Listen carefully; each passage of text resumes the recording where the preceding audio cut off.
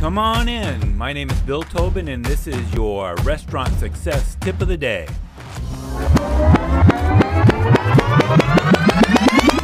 I think the first time that I heard of Yelp was when somebody pointed out to me that we had a bad review online. And looking at the site, I saw that though we did have one bad review, there were a couple dozen 4 or 5 star reviews, so I was content to leave it alone. That was in mid-2007. But by the end of 2007, I was learning to hate Yelp and TripAdvisor and all the other wannabe online review sites. Though we got plenty of great reviews, the occasional 1-star review was like a knife in the gut. It was painful. I became obsessed with checking reviews throughout the day. It was torture. I would talk to other restaurateurs and they were equally distraught.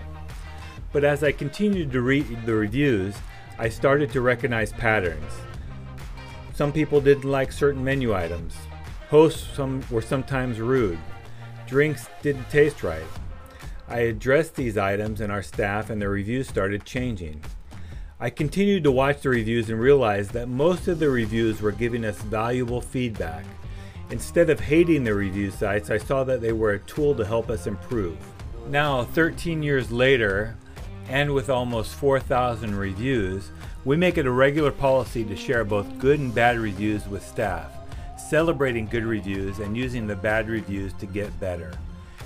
Yes, it still hurts to get a bad review, but now I see it as a chance for us to grow.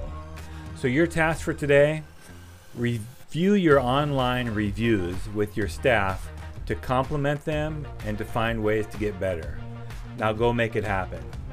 Do you have a comment or a tip for restaurant leaders?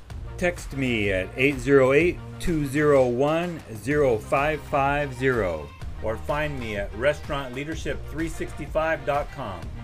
This is Bill Tobin. Thanks for coming in. See you tomorrow.